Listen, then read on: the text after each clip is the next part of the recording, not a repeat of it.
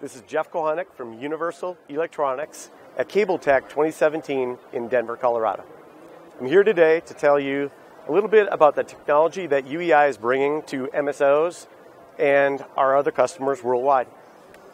So let's start with voice. A few years ago, Apple introduced Siri and taught people not to talk to people on the other end of the phone, but to talk to a device in their hand. Well, not long after that, remote controls would come out for TVs and OTT devices, trying to do the same thing. But the execution was not quite perfect, and acceptance was also mediocre at best. However, a few years ago, Comcast introduced their X1 platform, and the remote control is changing the way that people are interacting with content. So whether it's far field voice or near field, UEI is here to help them provide a better experience for their customers and increase satisfaction.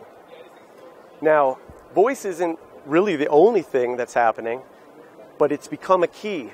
With voice integration, you've got RF remote, you've got our intelligence, UEI software running on the set-top box, and that enables us to provide other features. Now, I'm going to walk you through a couple of those features here using the Air TV platform by Sling. So UEI software, again, running on the box, is able to do things that you could not do before. My example. So here you can see the remote control is controlling this Sony TV behind me.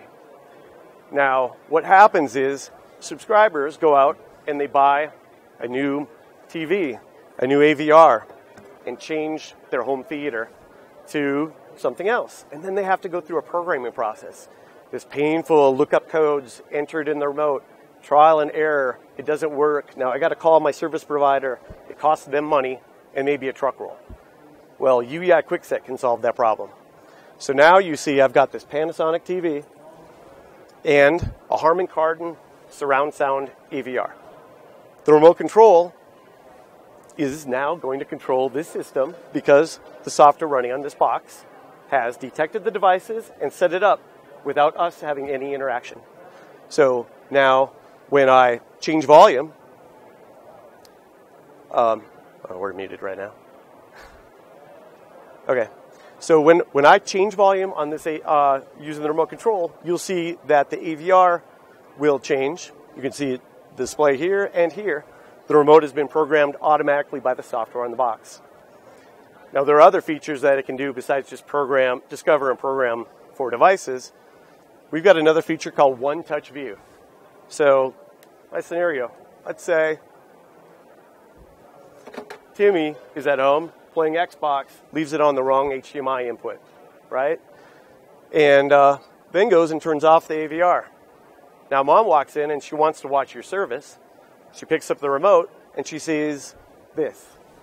There's nothing on my TV. Then you get a call, is cable out in my area?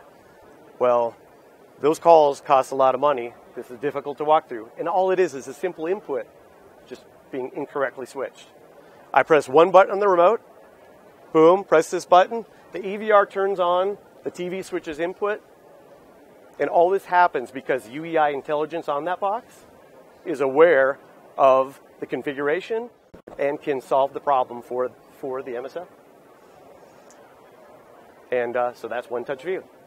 Now, other features you can have in the system are things like Remote Finder. So I have a button on the box.